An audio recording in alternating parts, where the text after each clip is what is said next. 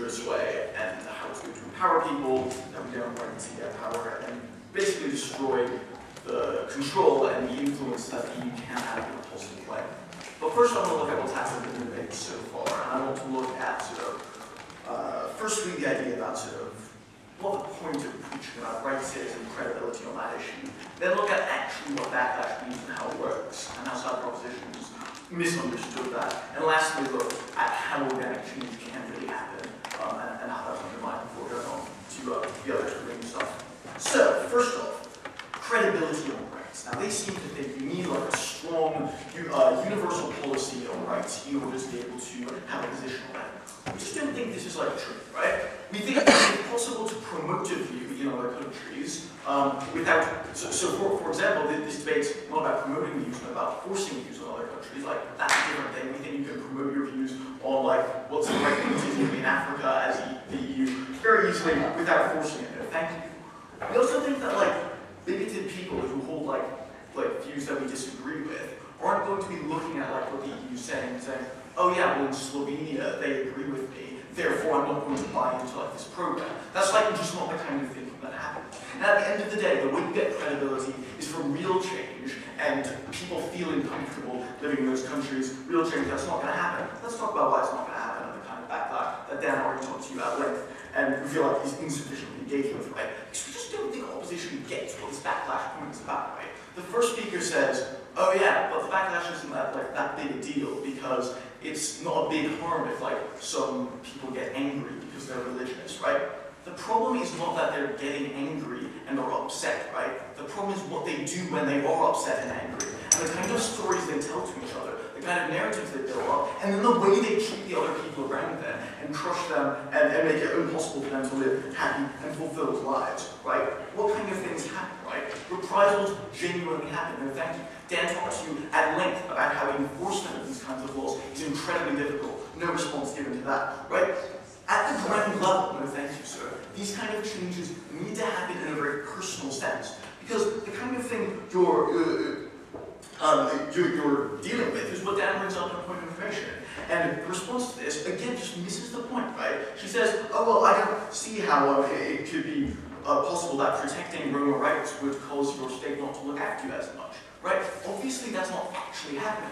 But it makes it incredibly easy for these people to tell a story that the Western countries in the EU who think they know everything right are telling you like how to run your lives and how to run your country. That they don't care about you, but they care about a minority group that you think are a bane upon your society, right? And they're disagreeing not only with your deeply held views, but possibly your God and your priest and your entire community, right? That is a very dangerous thing, though, thank you. It's something very difficult to deal with.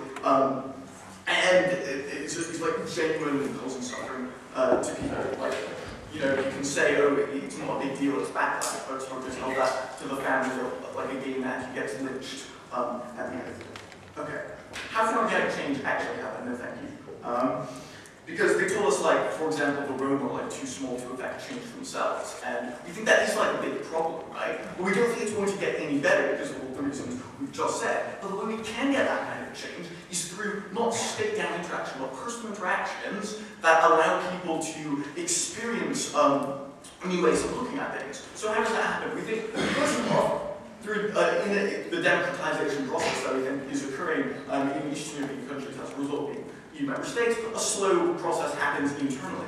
We think, crucially, a process of interaction with people with different viewpoints happens when you have totally free movement between these countries and trust between them, right? And when you undermine the trust and faith with the European Union and the other countries within it, your neighbor states who might have more progressive views, and you lessen that dialogue, it actually really undermines the ability for that kind of organic change to happen. Yeah, go ahead.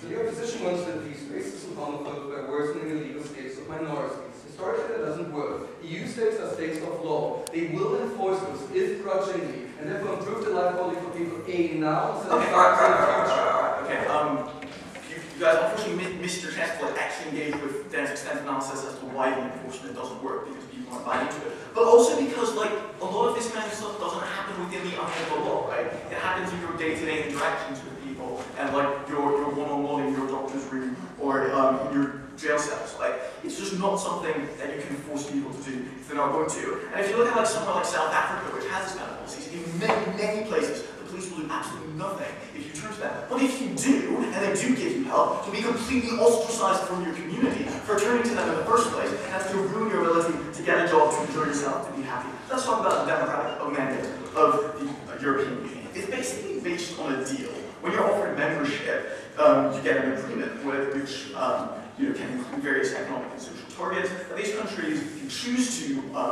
aim for in their own way and in their own time, right? And you think that's a good thing that happens. The agreement generally comes with we're going to uphold some basic human rights of some sort that they buy into, but it's mostly like an economic agreement. It's about trade and stuff. And we think that's very easy for these countries to agree to and very popular because it's basically of objective benefit to all of the parties involved.